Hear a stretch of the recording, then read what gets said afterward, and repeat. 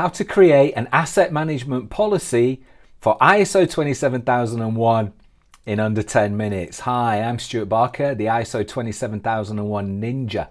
And in this tutorial, we're going to look at how you can create an ISO 27001 asset management policy to satisfy ISO 27001 2022, the update, in under 10 minutes. Now, the fastest way to do this clearly is to go to the High Table website, the ISO 27001 store, and download this template.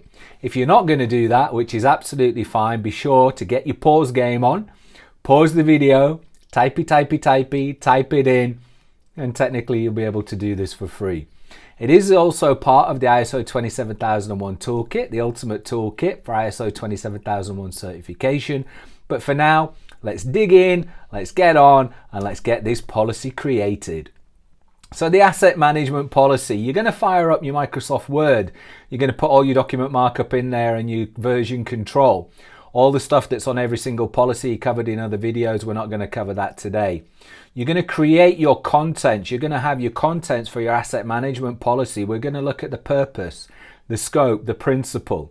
We're going to cover inventory of physical assets, inventory of virtual assets, inventory of data assets, inventory of software license assets, a new introduction with the 2022 update. We're going to look at ownership of assets, acceptable use of assets, and return of assets. Then at the end, you're going to have your policy compliance, applicable to every policy. And again, there's another video on that one. I'm going to cover that today. Let's have a little look. Let's dive in. So asset management policy.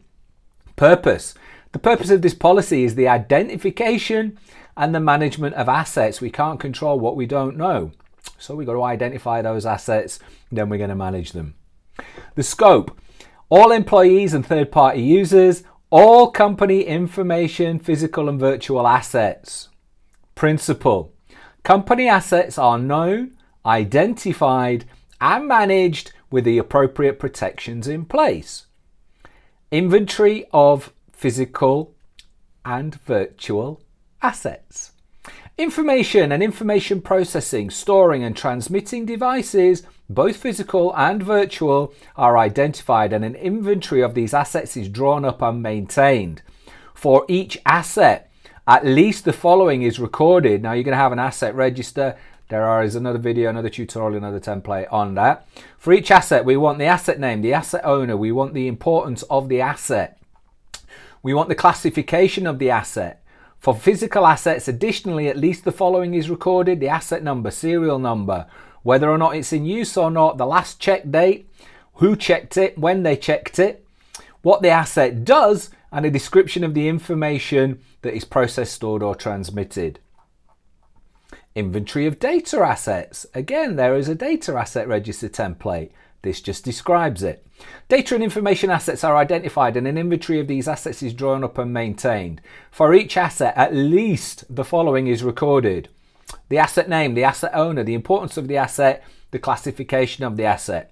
For data and information assets, additionally, the following may be recorded: business function using the asset, where the information is, the name of the application that processes it, why we have the information, the name of the controller, categories of data subjects if applicable, how long we keep information, data retention information, data classification information, categories of personal data, categories of recipients, if international transfers take place, any additional security measures, description of technical and organizational controls, the lawful basis of processing if applicable, the volume of data, risk to data subjects if applicable, the risk rating, actions to reduce and mitigate risk, date it was last assessed, and the date of the next assessment.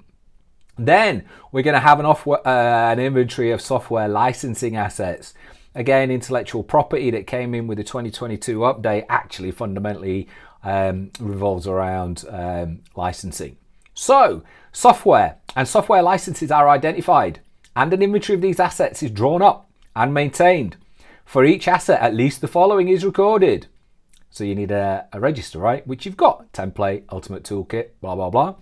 So we're going to record the asset name, the asset version, the asset owner. whether the asset software is free or whether it's paid, the number of licenses purchased, the number of licenses that are in use, the location of those licenses, where the software is deployed, the date we last assessed it, and the date of the next assessment. Ownership of assets. Individuals, roles, or teams are assigned ownership of assets. Asset owners ensure that assets are inventoried.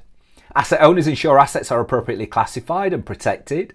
Asset owners ensure the proper handling when the asset is deleted or destroyed in line with the information classification and handling policy. The asset owner may delegate routine tasks. Acceptable use of assets. Acceptable use of assets in line with the acceptable use policy. There is an acceptable use policy, template, toolkit.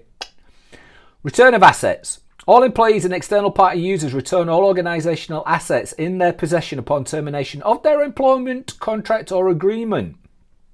Where an employee or external party user purchases organisation equipment or uses their own personal equipment, procedures are in place to ensure all relevant information is transferred to the organisation and securely erased from the equipment. During notice periods of termination, the company controls unauthorised copying of company information by the terminated employees or external party users. Nice and easy. Then we have the policy compliance section.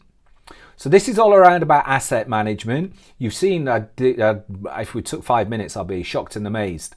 There are other templates that you need.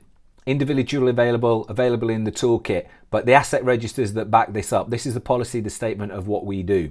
So that was how to create an asset management policy in under 10 minutes, well under 10 minutes.